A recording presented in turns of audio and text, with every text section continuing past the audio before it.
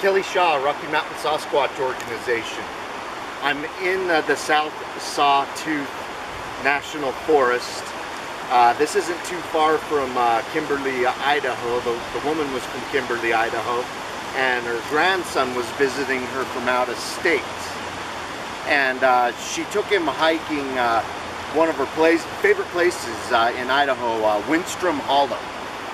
And her grandson was 17 years old, so he was nearly an adult, and she was just barely into her 80s. Well, as the story goes, and the date was not very long ago, 2007 of August. Well, as soon as they pulled on Rock Creek Road, off onto the dirt road near there, she said that she just had a real eerie feeling the whole time.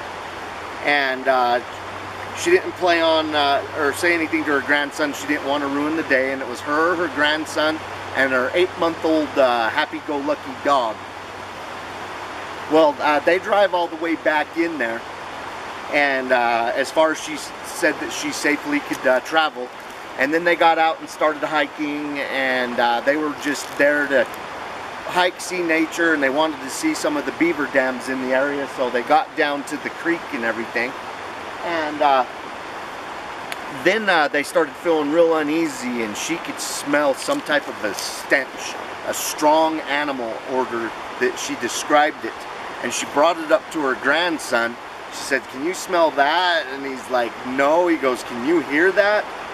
And she's like, "What?" And he says, "I keep hearing something banging rocks and sticks and stuff together."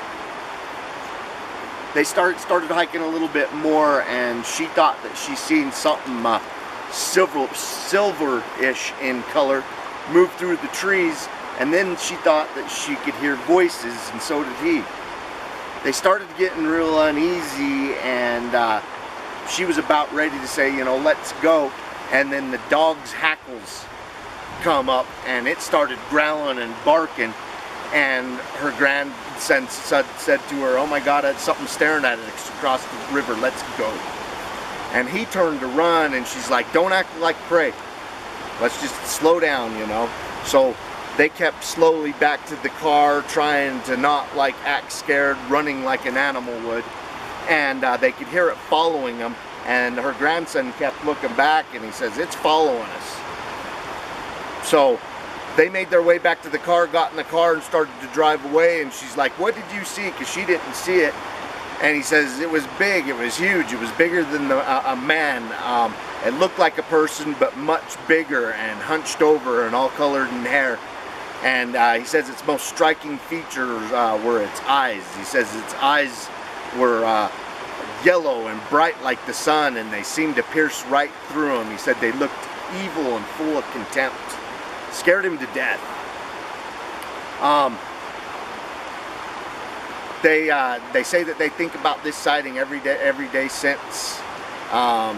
Really terrified her grandson. He lives out of state, so he shortly flew out of there not too long after it happened. Great Bigfoot sighting in the beautiful southern Idaho, the southern Sawtooths. I'm going to pick up the camera and show you guys around a little bit. I love Bigfoot sighting areas.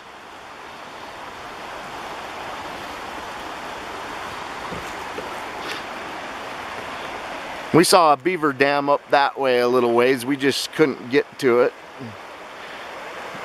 We couldn't get to where we could film it for y'all, but I doubt we're on the exact part of the river that it happened. But I know we're damn close, or the creek, whatever you want to call this.